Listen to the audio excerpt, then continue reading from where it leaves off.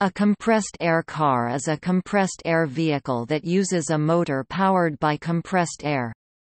The car can be powered solely by air, or combined as in a hybrid electric vehicle with gasoline, diesel, ethanol, or an electric plant with regenerative braking.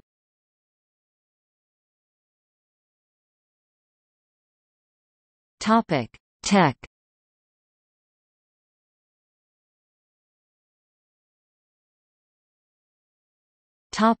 Engines. Compressed air cars are powered by motors driven by compressed air, which is stored in a tank at high pressure such as 31 megapascals, 4,500 psi or 310 bars. Rather than driving engine pistons with an ignited fuel-air mixture, compressed air cars use the expansion of compressed air, in a similar manner to the expansion of steam in a steam engine. There have been prototype cars since the 1920s, with compressed air used in torpedo propulsion.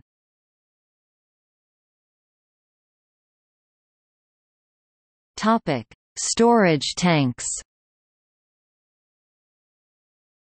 In contrast to hydrogen's issues of damage and danger involved in high-impact crashes, air, on its own, is non-flammable. It was reported on 7 Networks Beyond Tomorrow that on its own carbon fiber is brittle and can split under sufficient stress, but creates no shrapnel when it does so.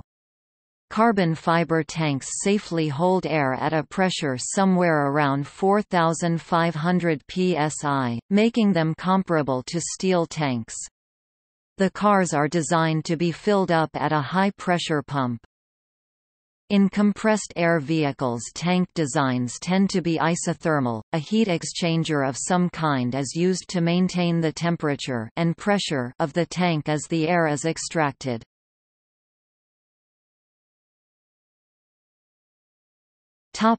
Energy density.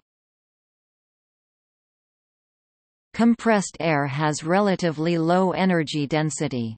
Air at 30 megapascals, 4,500 psi, contains about 50 watt-hours of energy per liter and normally weighs 372 grams per liter.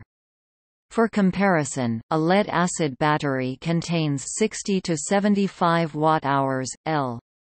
A lithium-ion battery contains about 250 to 620 watt-hours, L. The EPA estimates the energy density of gasoline at 8,890 watt-hours, L. However, a typical gasoline engine with 18% efficiency can only recover the equivalent of 1,694 watt-hours, L. The energy density of a compressed air system can be more than doubled if the air is heated prior to expansion. In order to increase energy density, some systems may use gases that can be liquefied or solidified. CO2 offers far greater compressibility than air when it transitions from gaseous to supercritical form.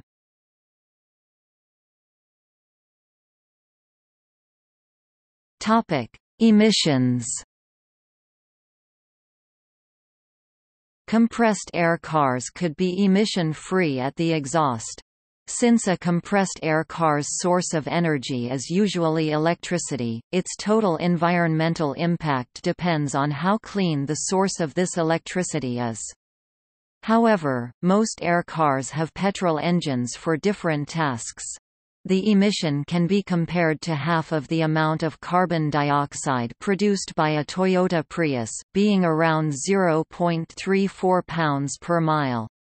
Some engines can be fueled otherwise, considering different regions can have very different sources of power, ranging from high-emission power sources such as coal to zero-emission power sources. A given region can also change its electrical power sources over time, thereby improving or worsening total emissions. However, a 2009 study showed that even with very optimistic assumptions, air storage of energy is less efficient than chemical battery storage.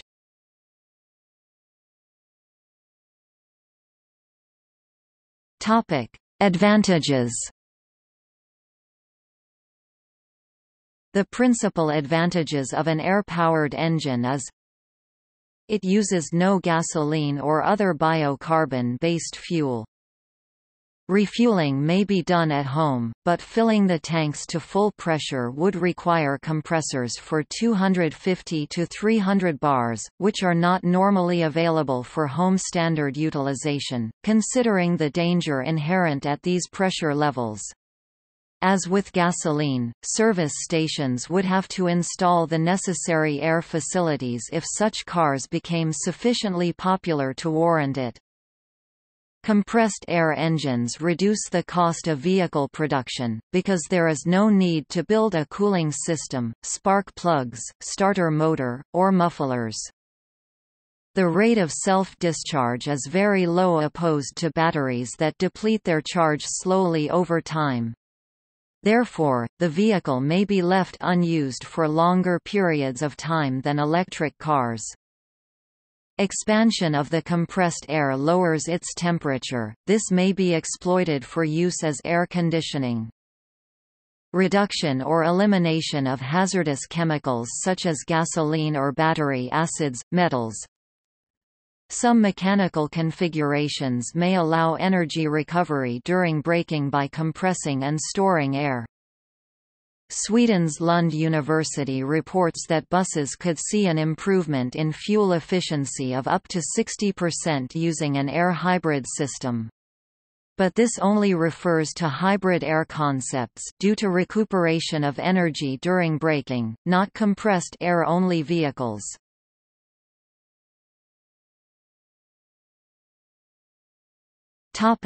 Disadvantages. The principal disadvantages are the steps of energy conversion and transmission, because each inherently has loss. For combustion engine cars, the energy is lost when chemical energy in fossil fuels is converted by the engine to mechanical energy. For electric cars, a power plant's electricity from whatever source is transmitted to the car's batteries, which then transmits the electricity to the car's motor, which converts it to mechanical energy. For compressed air cars, the power plant's electricity is transmitted to a compressor, which mechanically compresses the air into the car's tank. The car's engine then converts the compressed air to mechanical energy. Additional concerns.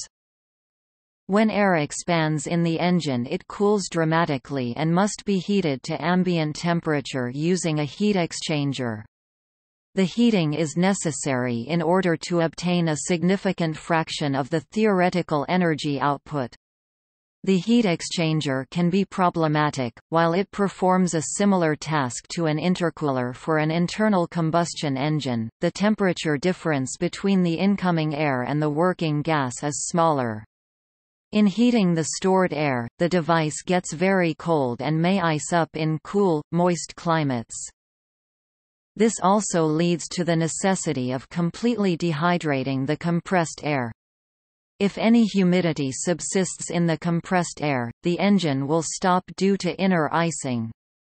Removing the humidity completely requires additional energy that cannot be reused and is lost. At 10 grams of water per cubic meter air typical value in the summer, you have to take out 900 grams of water in 90 cubic meters, with a vaporization enthalpy of 2.26 megajoules per kilogram. You will need theoretically minimally 0.6 kilowatt-hours. Technically, with cold drying this figure must be multiplied by 3 to 4.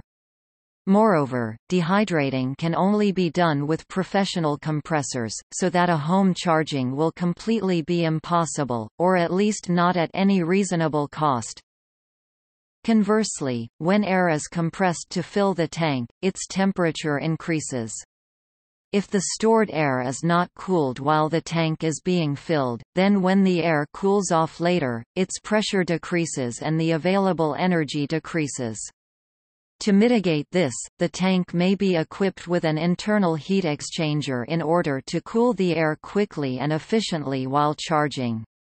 Alternatively, a spring may be used to store work from the air as it is inserted in the tank, thus maintaining a low pressure difference between the tank and recharger, which results in a lower temperature raise for the transferred air. Refueling the compressed air container using a home or low-end conventional air compressor may take as long as 4 hours, though specialized equipment at service stations may fill the tanks in only 3 minutes. To store 2.5 kWh at 300 bars in 300-liter reservoirs, 90 cubic meters of air at 1 bar, requires about 30 kWh of compressor energy with a single-stage adiabatic compressor, or approximately 21 kWh with an industrial standard multistage unit. That means a compressor power of 360 kilowatts is needed to fill the reservoirs in 5 minutes from a single-stage unit, or 250 kilowatts for a multistage one. However, intercooling and isothermal compression is far more efficient and more practical than adiabatic compression, if sufficiently large heat exchangers are fitted. Efficiencies of up to 65% might perhaps be achieved, whereas current efficiency for large industrial compressors is max. 50%, however, this is lower than the Coulomb's efficiency with lead-acid batteries. The overall efficiency of a vehicle using compressed air energy storage, using the above refueling figures, is around 5 to 7%. For comparison, well-to-wheel efficiency of a conventional internal combustion drivetrain is about 14%. Early tests have demonstrated the limited storage capacity of the tanks. The only published test of a vehicle running on compressed air alone was limited to a range of 7.22 kilometers. A 2005 study demonstrated that cars running on lithium-ion batteries outperform both compressed air and fuel cell vehicles more than threefold at the same speeds. MDI claimed in 2007 that an air car will be able to travel 140 km in urban driving, and have a range of 80 km with a top speed of 110 km per hour, 68 miles per hour on highways, when operating on compressed air alone, but as of August 2017 have yet to produce a vehicle that matches this performance. A 2009 University of Berkeley research letter found that, "Even under highly optimistic assumptions, the compressed air car is significantly less efficient than a battery electric vehicle and produces more greenhouse gas emissions than a conventional gas-powered car with a coal-intensive power mix." However, they also suggested, "A pneumatic combustion hybrid is technologically feasible, inexpensive and could eventually compete with hybrid electric vehicles." It is often accompanied by a small petrol-powered engine that helps it with various tasks such as starting and maintaining working speeds. This engine emits carbon dioxide.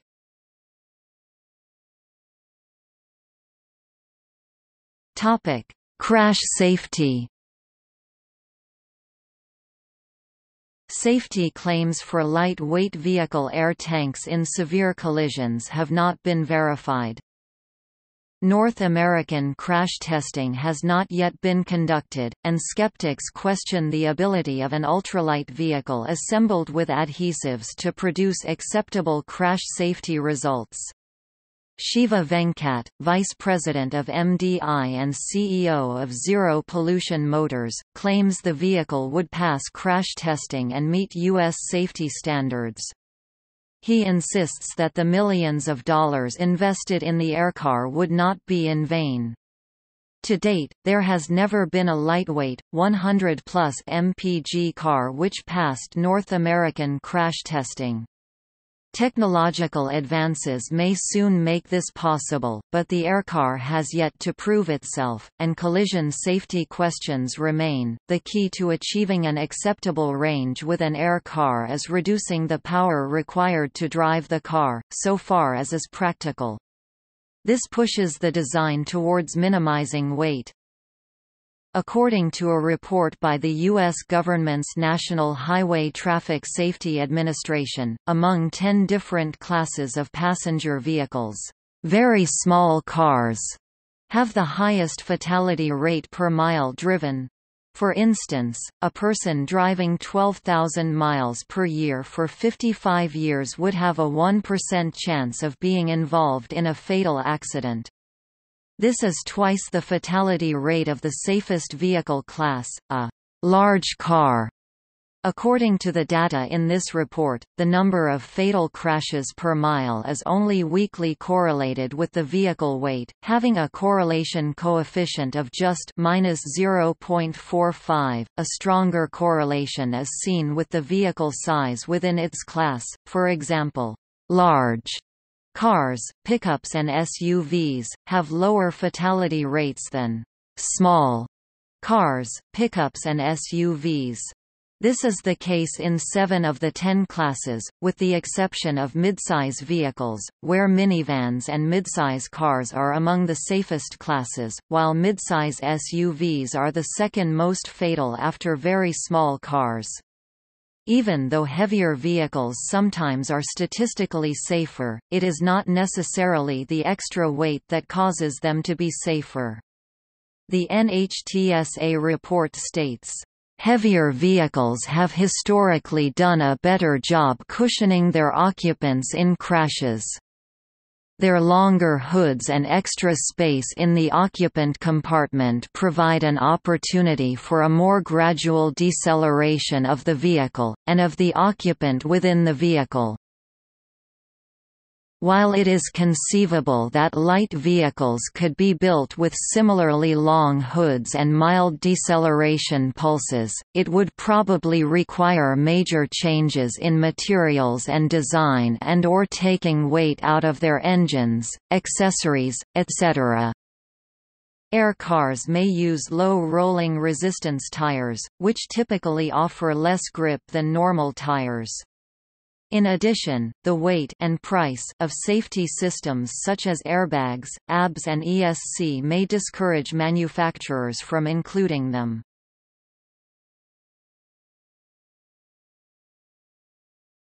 Topic: Developers and manufacturers. Various companies are investing in the research, development and deployment of compressed air cars. Overoptimistic reports of impending production date back to at least May 1999. For instance, the MDI air car made its public debut in South Africa in 2002, and was predicted to be in production within 6 months in January 2004. As of January 2009, the air car never went into production in South Africa. Most of the cars under development also rely on using similar technology to low-energy vehicles in order to increase the range and performance of their cars.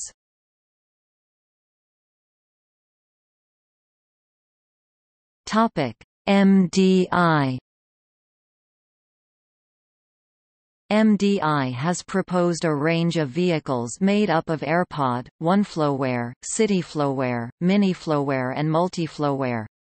One of the main innovations of this company is its implementation of its active chamber, which is a compartment which heats the air through the use of a fuel in order to double the energy output.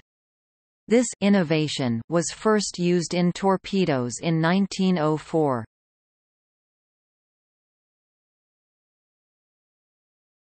Tata Motors.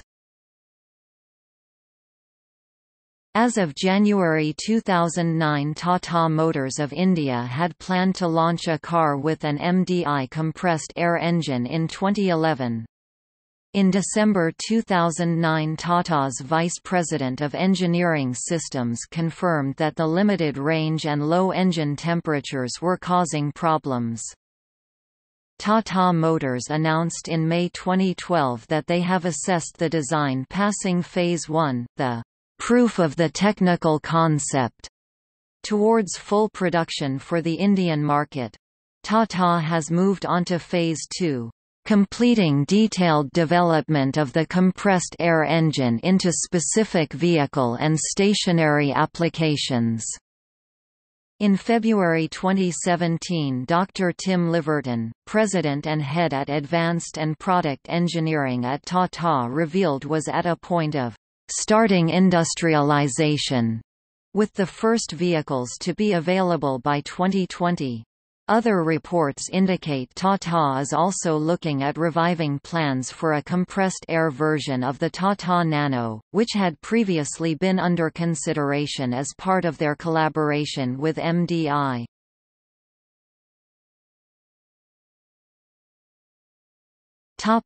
Engineair.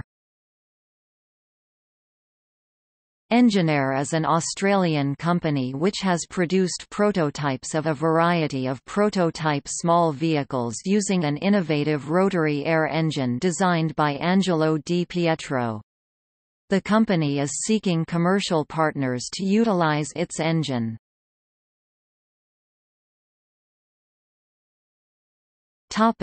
Peugeot, Citroën.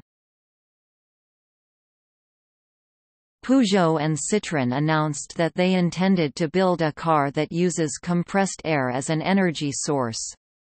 However, the car they are designing uses a hybrid system which also uses a gasoline engine, which is used for propelling the car over 70 km per hour, or when the compressed air tank has been depleted. In January 2015, there was disappointing news from France. PSA Peugeot Citroën has put an indefinite hold on the development of its promising-sounding hybrid air powertrain, apparently because the company has been unable to find a development partner willing to split the huge costs of engineering the system. Development costs are estimated to €500 million for the system, which would apparently have need to be fitted to around 500,000 cars a year to make sense. The head of the project left Peugeot in 2014.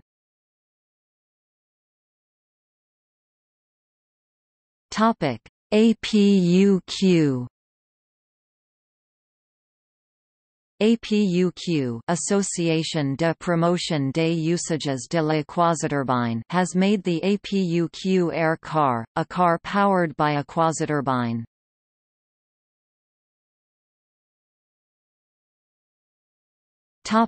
See also: Air engine, charging station, compressed air energy storage, compressed air battery, compressed air vehicles, engine swap, plug-in hybrid, pneumatics.